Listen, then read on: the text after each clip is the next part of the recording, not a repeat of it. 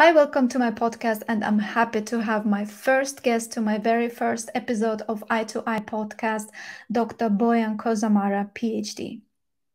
Dr. Kozomara is the co-owner as well as medical director in Svetlost Eye Clinic in Banja Luka from Bosnia and Herzegovina. He is mainly an anterior segment surgeon as well as a specialist in cataract and refractive surgeries. He did a lot of publications and continues his scientific work up to date.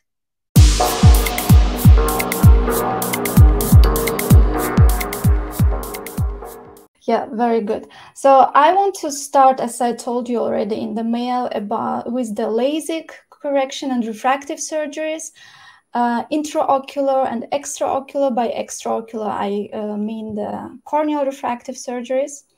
So just a few days ago, I came across one article where they compared FS LASIK with ICL for myopic patients. And in order to be more specific, it's like a highly myopic patients. And I know that you also, you're very tend to do myopic corrections with ICLs, right? And do you have your own specific opinion why you would like to do that? Or should I be always more specific with ICL refractive surgeries because this is mainly for high myopes? What is your point about that? Well, I will start with the fact that my eyes were operated on back in 2009. I had -9 on my right eye and -5 on my left eye. If I was to choose, or if I had a chance to choose between the ICL, between the vision ICL that we have right now and LASIK, I would most definitely choose the ICL. Why? Because with the high myopic ablations, you have very deep ablations, and you will most definitely have post-operative dry eye in mainly or all the patients that you operate on. So I had for a very long time a dry eye on my right eye where I had -9. The other issue is that you will have to touch too much of the cornea. You will have to remove too much of the corneal stroma, and by that fact you may have post-operative complications, as I just said. Also, you may have an unsatisfied patients. With the ICL lens, you will be able to remove the lens if the patient is unsatisfied, and you will not touch the cornea that much, so you may reduce the number of post-operative unsatisfaction that patients may have. Okay, so did you have these dry eye symptoms, in general dry eye kind of condition before the surgery, or you had it? Basically no, because I did wear contacts for a very long time since I was 8. But I did not have that much of a dry eye right after the LASIK. I had a severe dry eye after the LASIK, mostly on my right eye. I think it is because the LASIK ablation was actually, and my corneal nerves could not recover that much as they did on my left eye. And what would be your maximum age range when you would say that, okay, until that time I would consider for high myopes ICLs. After that, I would not do that. Well, do you have this kind of nomogram for yourself? No, I choose that from one patient to the other, because I think that there is no specific, let's call it a rule, that you can have for each and every patient, because you may have patients that have a high myopia and they do not want to do LASIK whatsoever. You also have those that would like to do only LASIK, and they do not want to have any type of intraocular implants. So what I do is that I talk to the patients. I talk a lot to the patients. I want to learn as much as I can about what they want to achieve, what they expect, and what can I do for them after I examine them. I would not do phakic intraocular lenses after the age of 40 to 42, because these patients in 3 to 5 years will have a presbyopia, and having the ICL in their eye will not have that much of the effect, and I will not do it before the age of 18 to 21. Before 18 to 21. Okay. You have partially answered actually my question when I wanted to ask that, for example, if you would have a patient, high myope, and based on the examination and also the pupil size, this is also another thing which I also want to touch. So when you would say that, okay, the pupil size of a patient is large, and maybe in this particular case, it's better for this patient to have ICL, but the patient has a fear to have intraocular surgery and tends to have LASIK surgery. So I believe that, of course, communication and explanation is very important, but how to be with these kind of patients? Or you just decide to take a larger optic zone in order to avoid any kind of usually do that. complications? Yes, I usually do that, and it also depends on the level of visual acuity that they have. So if you have an amblyopic patient, which has, for example, -6 or -7 diopters of sphere, and they have very large pupils, maybe 6 millimeters or even larger than that, they would most definitely benefit from the LASIK, even though they have so much larger pupils, because they are amblyopic and they will not see any glare halos as would do all those that have 1.0 VA or 20/20 as we also call it. It also depends on what patients do. If they are in their cars a lot, if they drive by night a lot, I would not do LASIK. I would most definitely try to get them into the ICL lenses. So there is an opinion that ICL has a very good potential to substitute FS LASIK or in general current refractive surgeries due to high optical and visual quality of ICL implantation.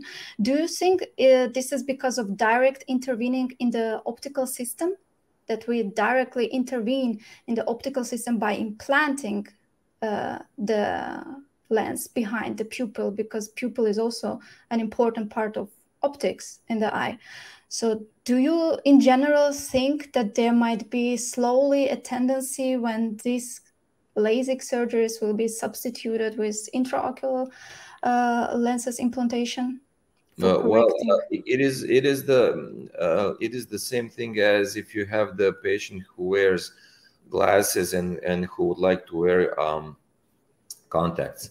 So when you have the patients that, for example, have -2 and you put them -2 glasses on, they will see, like great. But when you put -2 contacts on their eyes, they will tell you that they see excellent, because the contact lens comes directly onto the eye or onto the cornea, and they imitate the normal vision of the eye. So you will have much larger visual field. You will feel as if there is nothing around your eyes that blocks your vision. So I think it is the same thing as with the LASIK, comparing it to the ICL. Also, you reshape the cornea with the FS LASIK or any type PRK or LASIK that you will do, which basically thinks or means that you will change the HOA or HOA or higher order aberrations, and you will also change the quality of vision that one patient sees. However, that is not as important to high myopic patients as it is for example, hyperopic patients, which are used to see very good at far, but they cannot see good at near. So when you reshape the cornea in hyperopic patients, they will most definitely see some or have some type of photic phenomena, glare or halo, and most of them will be very unsatisfied. So I think that maybe in the near future, LASIK will be only done to myopic patients. They may also be done for patients with low to mid astigmatism. I don't think that we will do it much more in higher astigmatism. By that I mean higher than -3 or -4 diopters. I don't think that it will be done that much for hyperopic patients, and I think that we need to find a totally new way to correct hyperopia for very young patients. By young, I mean those from the age of 20 to 21 until the age of 40 to 45.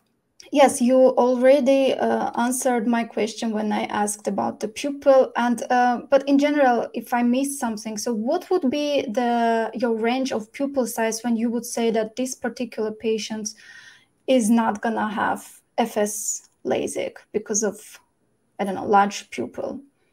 For the pupil size, if you are asking for myopic patients, I would not do them, and if they have 20/20 vision, I would not do FS LASIK for those patients where the pupil size in scotopic conditions is larger than 4.5 to 5 millimeters. So each and every time we do pentacam exam, we always do it for LASIK or laser patients in scotopic conditions, because I want to see how much will that pupil enlarge if my patient is in the car and he's on a highway and it's middle of the night, and I want to see if he or she will come back to me in a couple of months and say I cannot see anything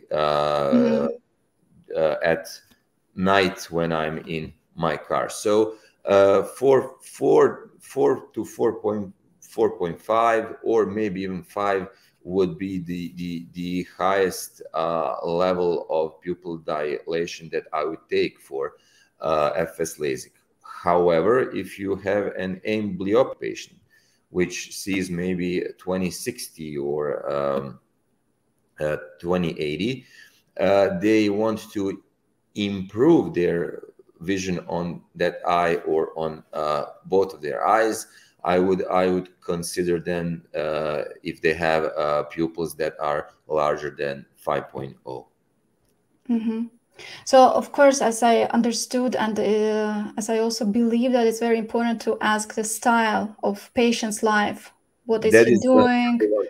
For multifocal lenses, for EDOFs, for ICLs, for LASIKs, you have to talk to the patients, and that's the primary thing that you need to do. All the rest of the stuff comes second. If they have or they do not have healthy eyes, what is the size of the AC depth? What is the pachymetry? All other things. But the only issue that you need to talk to the patients, and you need to see what they do, how they do it, where they live, how they live. I actually had a guy who was a driver for our minister here, and he could only see 20/80 and 20 over 100 on both of his eyes, and I asked him, "How do you see?" And he said the minister does not take any night drives. He doesn't have any night meetings, and when is the daylight, I see excellent, but during the night I cannot see anything. So it is very important for you to talk to the patients and to see what they want, how they want it, what they want to achieve, and you need to explain to the basic details each and everything that they can expect. So when I do this, I tend to show to the patients the worst case scenario every time. I will not tell them that the surgery will be perfect, that they will see perfectly, that they will not experience anything. I want them to understand that they can have some side effects, and that these side effects can affect their lives. Yes, I also believe that it's very important. And do you have a routine to check the dry eye symptoms, even if the patient doesn't have any complaints? Do you do any tests, dry eye tests before the surgery? Yes, pre-operatively to each and every patient that comes to us that wants to do either LASIK or intraocular lens implantation, we do shimmer tests. And according to that, if the level of tears is less than 10 millimeters, we do not do surgery. So if we see that patient has some inflammation, or that we can get it much or less better than it is, then we put them onto the medication drops, and we see him month or a month and a half. So the results of shimmer tests basically decide also at some point if you're gonna do surgeries or not. Do you do this kind of specific approach for everybody, or do you also differentiate between men and women? Because I have the feeling that women have somehow more tendency to have dry eye syndrome. Is it? Did you notice something like that too? We actually do it to all of our patients, regardless of their sex, gender. But maybe we can see that women are more prone to developing dry eyes after the procedure than we do see them before that. Why is that? Particularly, or maybe due to the hormones that women have and we males do not have it, at least not at that level. And I think that those hormonal levels may affect the development of dry eye. We should do that in each and every patient. We should again talk to them and explain to them that they may be connected to those small bottles of artificial tears for a very long time. I was dependent on them for about a year after my eyes were operated on. I see. So now just a short information about myself, because I have extremely dry eye, and I have just a very small amount of astigmatism. But I'm afraid to have any LASIK surgeries, because I'm kind of sure that after the surgery, I'm going to have it even worse. Because without drops, there is no day for me. I No. drop them every single day, twice in a day. And yeah, when I don't drop them, I realize that I have dry eye. I don't know, maybe also because we are constantly watching something or just reading from the screen. Of course, this lifestyle also affects a lot. So what do you think? I mean, do you think I should consider it, or it's better not? Well, you know what? Each and every refractive surgery is basically elective. So you can do it or you can't do it. You wish to do it or you do not have to do it. So I wouldn't do it right now. I wouldn't risk it. If you still feel that you have extremely dry eyes and you've basically did anything you could to make it better. I don't know if you ever tried in Germany or in Austria. It is called e-curvis or e-curvis or E-curvis, yes, yes. E-curvis. No, I never tried it. For an A, it is very good for people like you who did try everything they basically could. I think you take it for 20 days, 2 to 3 times per day, continuing and taking artificial tears, and you can see if you will have any benefit with those eye drops. You casn't do anything wrong to your eyes, but at this level, with so small level of astigmatism, I wouldn't do it. I mean, it's okay. Of course, with glasses I see better, but yeah. So let's continue. Sure. So then I want to continue with the FS LASIK versus microkeratomes. And I think you are using microkeratomes, right? Mostly, yes. Mostly, yes. Mostly, yeah. And yeah, so I will start with first question. So the literature review indicates that the femtosecond laser has a tendency to create a slightly thicker flap than intended, while microkeratome, while with microkeratome, the flap is thinner than intended. Did you hear something about that, and what are your thoughts in general? It is basically true, because when a femtosecond laser cuts the flap, it cuts it evenly. When microkeratome does it, it does it like this. But femtosecond laser for many nations and for many countries and for many people is more expensive, and people here, at least where I live, cannot afford femtosecond laser LASIK because it would cost too much for most of them. So I did not see much of a difference post-operatively between the FS and the microkeratome LASIK.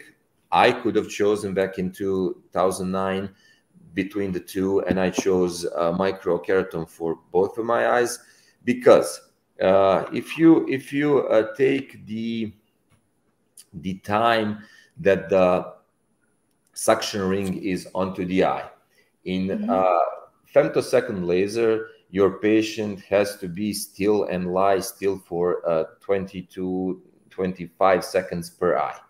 In microkeratome, I do the flap in 6 to 10 seconds. So if you have a patient which is much more scared, has small eyes, has deeply setted eyes, it is much easier for me to do microkeratome flap than to do the FS flap.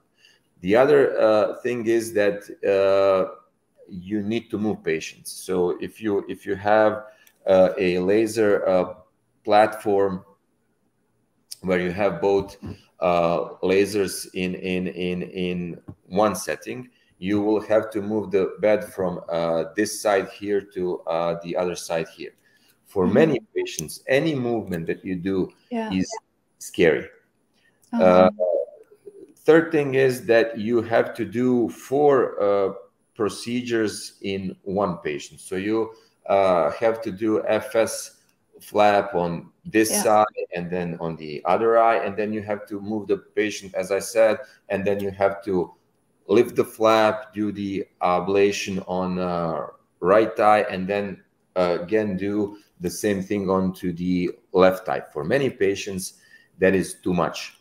And I don't think as in what is called now FLACS or femto laser assisted cataract surgery, many nations now see that there is no much bigger benefit in doing FS comparing to phaco or a microkeratome LASIK.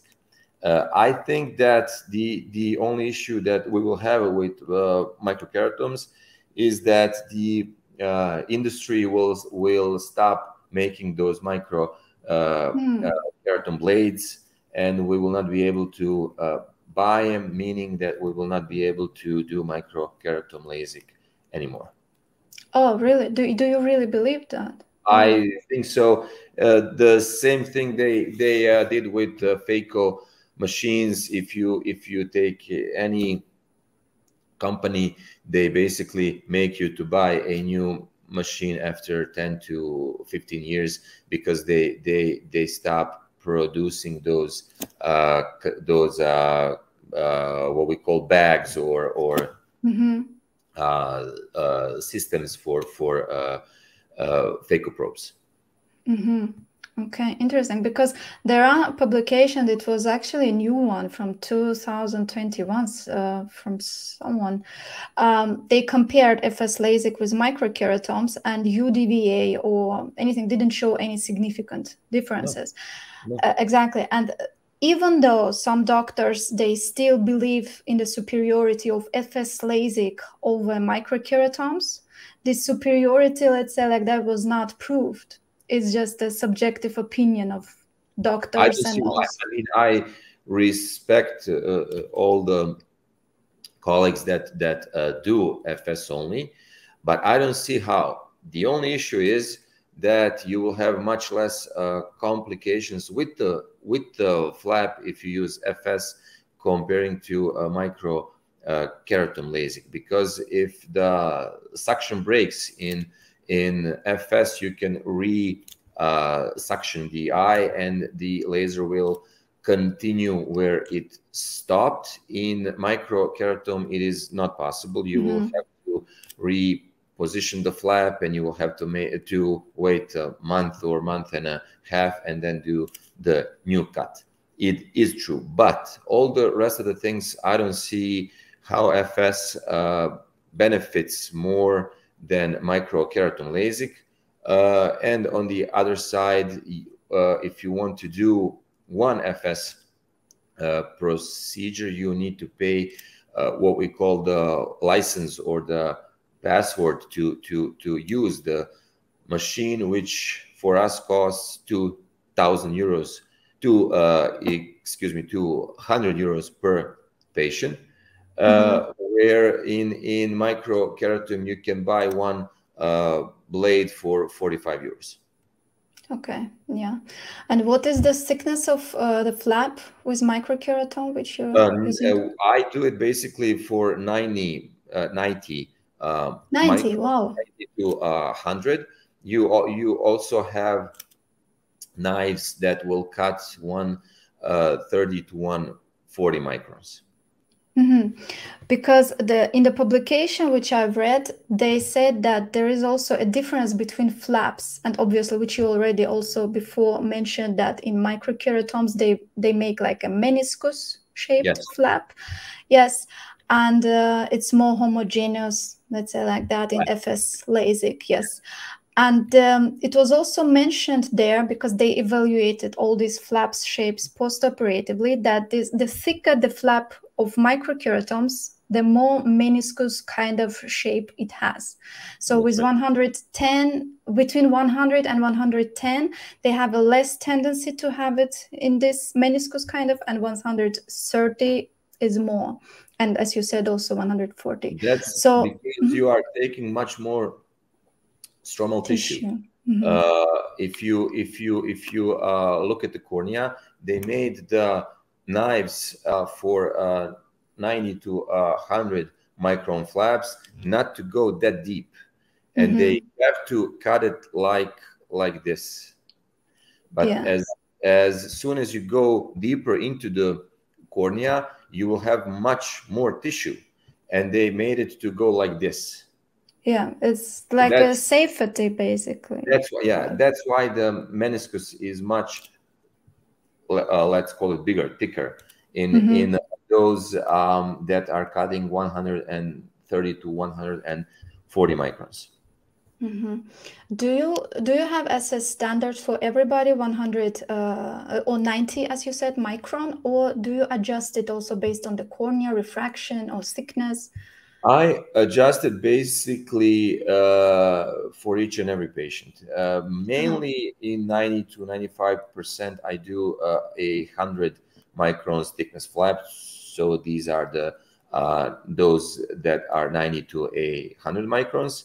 If I have a patient or a patient that has a very thick cornea and has very low refractive error, for example, -1 or -1.5, I would then use 130 to 140 microns flaps.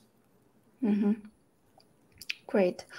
So, did you have, in general, the feeling, because there was another publication, they compared the outcomes, even though the UCDVA was not significantly different in any of the groups, I mean, FS LASIK or microkeratomes, but I don't know, they identified that the patients in the microkeratomes LASIK group had more tendency to have a myopic post-LASIK refraction. Did you see something like that in your practice? No. If you use the right nomograms for each and every patient, I don't remember exactly, but I know that you do not change the amount of refraction that you will correct from -2 to -5. After the -5, you subtract -0.5. From -6 to -7, I think it's -1. From -7 to -8, it's -1.25, and from -8 to -9, it's, I think, -1.5.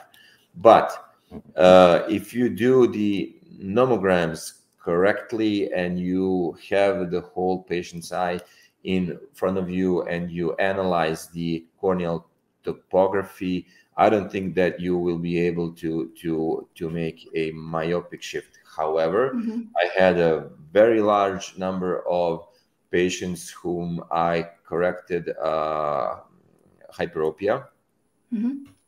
Mostly those from +3 to +4, +4.5, who ended up myopic. And I basically stopped doing LASIK for all hyperopic patients from +3 to +5, because many of them, if not any of them, will end up myopic, which for them is a disaster. I realize that many surgeons are really hesitating correcting hyperopes. I mean, when it comes to this corneal refractive surgery. I did it back in 2008, 9, 10, up to 2015. I corrected I did hyperopic LASIK up to +5 or +5.5. Then I saw that many of them will end up, as I said, myopic, and I lowered it to +4. Then I saw again that many of them have halos glare and they turn myopic in a couple of years. And now I do it only when I have to, and up to +2.5 to +0.275. I do not do it for hyperopes. So basically, if, for example, 36-year-old patient comes to you and he's hyperop since forever, and he asks you about refractive surgery, would you just consider, and he really desperately wants to have this, would you just consider an intraocular lens or nothing? When somebody desperately wants to do that kind of thing to their eyes, send them back. Okay. Because those patients will never be satisfied. Okay. Avoid patients that seek perfection. Yeah. Because they will never be perfect, and they will never be satisfied, and they will never see, and they will always have something with their eyes. I would, depending on the level of hyperopia that the patient has, if he's a high hyperope, plus 5, 6, 7, 8, maybe 10 even, I would suggest them to do EDOF or EDOF lenses, because those patients basically do not have accommodation anymore. Yeah. Even though they are at the age of 36, right? They do not have, or they lost their accommodation for a very, very long time.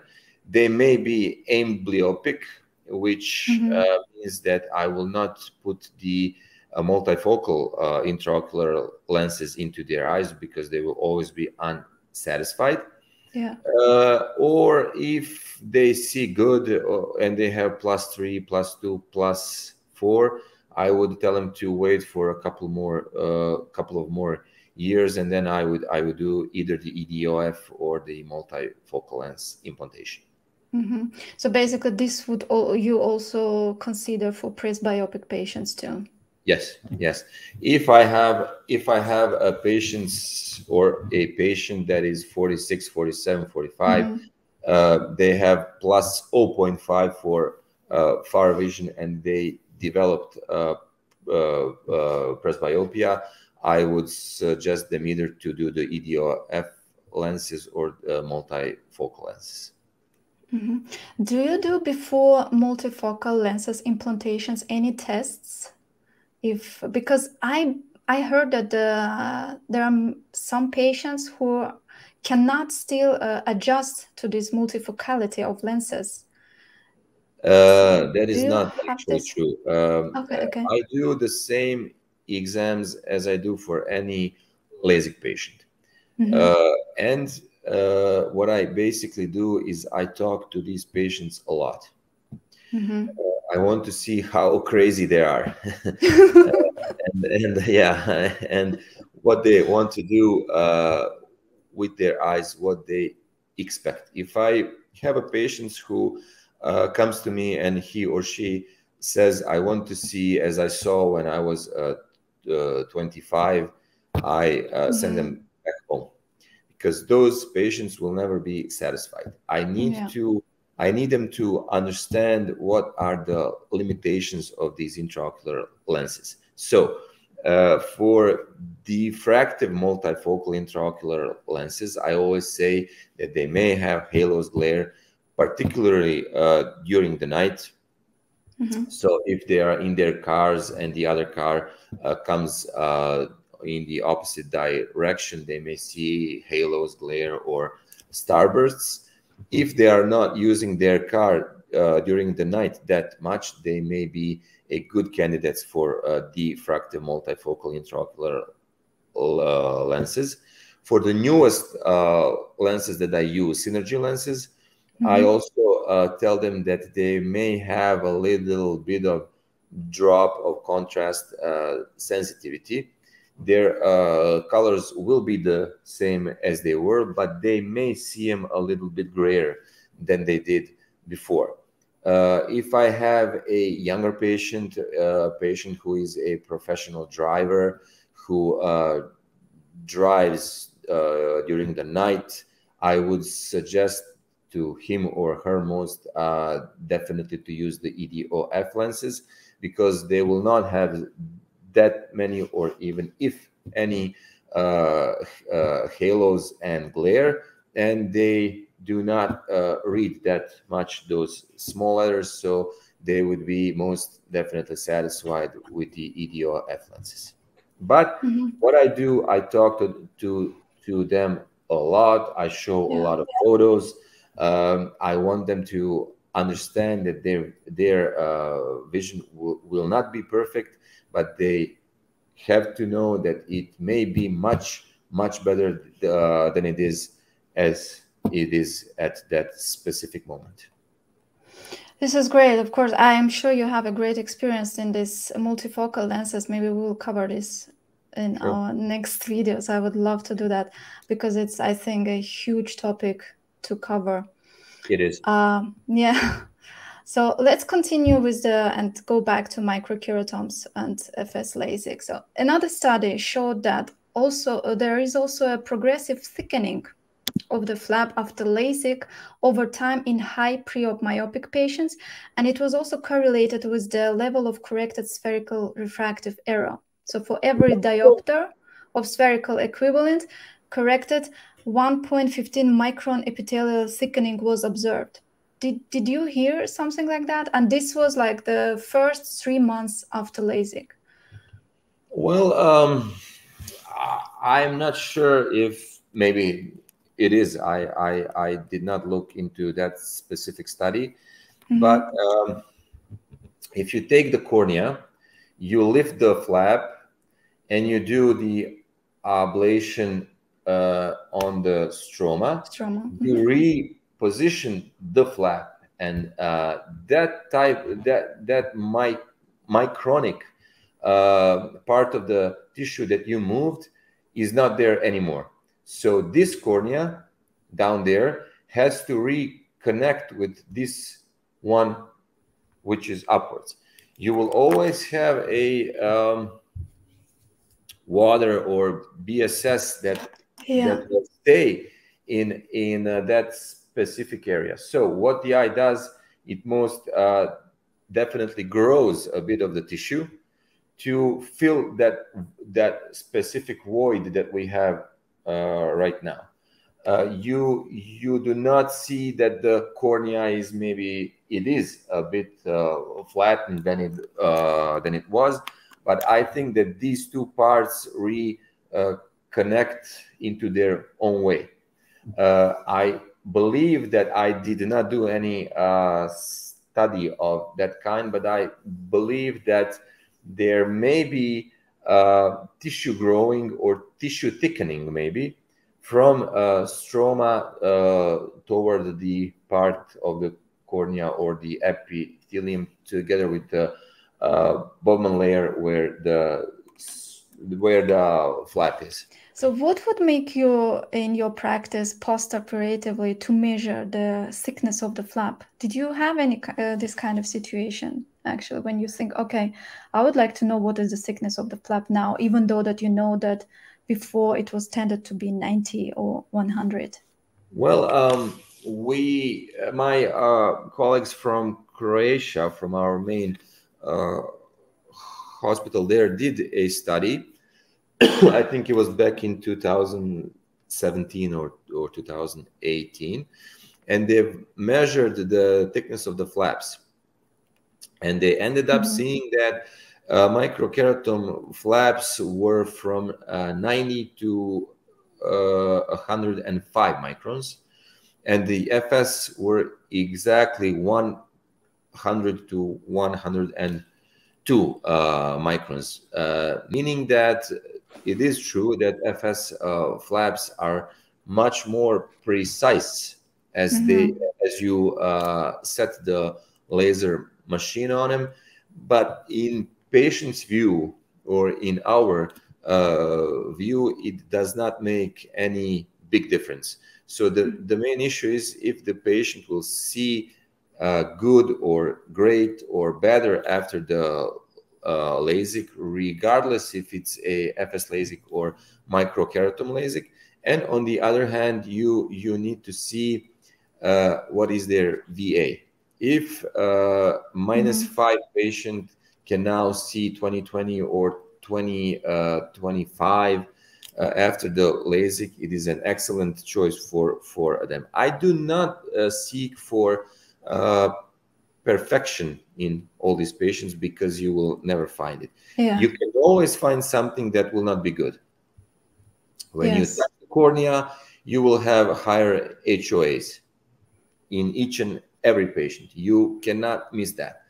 If you do the ICL, in a couple of years you may have a certain level of cataract.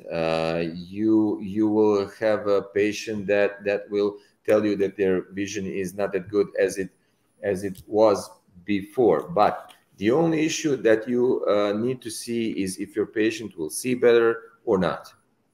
And you have to find the right way, the right mechanism to make it happen. Actually, we also covered this a bit, but I will still ask you. So I believe each method has its own complications and advantages. I mean, FS LASIK or microkeratome. But there is still no evidence for inequality or superiority, how I said, of either of the technique. But my personal feeling is that somehow femtosecond laser is like fancier, let's say like that, in the ophthalmological world, even though there is no differences of the results, outcome, and as you said, patient didn't even realize. But what kind of car do you have? What kind of car? Yes, I have Renault Captur. Excellent. If you take it with the basic equipment in it, and if you take it a full high leather air conditioning stuff, it will still be the same car, right? Yes, and I'm not into car. I even don't like driving, honestly. Yeah, I mean, you now have colleagues in the United States. I actually talked to one of them a couple of days ago, and the issue was the femtos laser assisted cataract surgery. Many of them are leaving that concept because it is very expensive. It takes too much time to do, and the patient did not see much benefit of it. Okay, if you had a patient who has a smaller level of astigmatism, and you can do the LRIs, limbal relaxing onto the cornea. When the femto laser does it, it's much like better as if I do it by my hand. But the regular phaco, it is much faster. You know what you are doing. You will still do the whole surgery by yourself, and you still have to do the most of the surgery by yourself if you do the FS cataract surgery, and the patients cannot afford it. It is much more extremely expensive than it is to do a usual regular phaco. So I think that the industry will affect it, right? Take us by our necks, and they will use it because they will force us to buy the femto lasers, the femtophaco lasers, because they will stop producing the microkeratome blades and microkeratomes as well, and you will not be able to buy them. For example, I would like to find a guy who will tell me the big difference. Of course, there are small of them, but I would like to find a colleague surgeon who will tell me the big differences between the Centurion Alcon phaco and the Infinity phaco that we had before that. I don't see any. I don't see any. But you cannot buy those cassettes that we use, those systems that we use for Infinity anymore, and you are forced to buy the new phaco machine. So those benefits that they talked about are not that high and not that big as we thought they would be. Yeah, so basically, no matter what doctors find easier or more practical, the industry somehow affects the demand. Definitely, because the same price for FS laser is for me as it is for the guy in, for example, Vienna. Maybe the patients in Vienna can pay 2,000 euros per eye for a FS LASIK. Patients in Bosnia cannot pay that much. We will have to find ourselves somewhere in the middle. Yeah. When you see that the license cost, the cost for me to turn the FS on and to work with it is not the same for me because I have less eyes as it is for the guy from, for example, Boston, who has 10 to 100 times more eyes than I do. I cannot compete with him and have the same machine, the FS, and give the lower price for my patients as he can take it up for his patients. So again, I think that we need to find ourselves somewhere in the middle. FS is excellent, it is great, but you need to know that certain eyes or certain countries cannot use it that much as some others can. I think there are also many doctors involved in this technology development projects. When it comes to doctors and the industry, you can remember the last year's COVID vaccination, and we had an issue where it actually said that Pfizer made their vaccine in about a year. You and I know that takes 5 to 10 years to test that same vaccine and to see how it affects people. But we as doctors were basically totally out of it. Things move fast. Things move much faster than they were.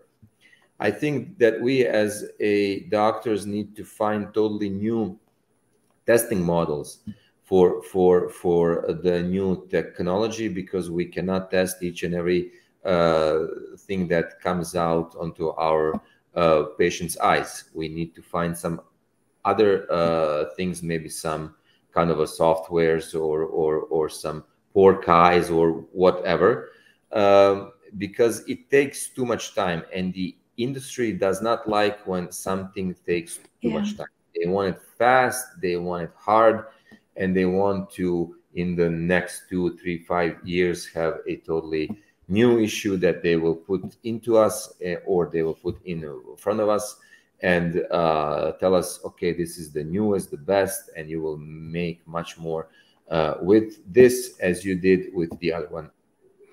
Do you do PRK? In 5 to 6% of my myopic patients, yes. So what makes you decide to do PRK? Because I also know many surgeons who do only PRK. They don't do any flaps. Many surgeons do not like to cut cornea. Yeah. And many surgeons are afraid to cut cornea. When you do the PRK, you can do it up to -4. You can do it up to 1.5 diopters of astigmatism. And you will have patients who will recover for more than a week. I tend to do PRK only for those patients who are not good candidates for LASIK, who have very thin corneas, and for the patients who are willing to sacrifice 7 to 10 days of their lives to lay back home and feel pain and feel itchiness in both of their eyes. So those are basically the patients that are not good candidates for LASIK, and they do not want to do the ICL. What would be your advice for young, just starting surgeons in LASIK field? What would you advise you? So what is, when you look back now, when you just started LASIK procedures, what you would do different? Go slow. Choose as much mentors, or have as much mentors as you can. Do not trust 100% the industry. Find your own way, find your own style, find your own machines or intraocular lenses that you will use. See what patients need, see what patients can have, see what patients can pay. Do not rush into groups of people that think the same. You have to be that specific person, that specific doctor, and you have to do it in your own way. Thank you so much.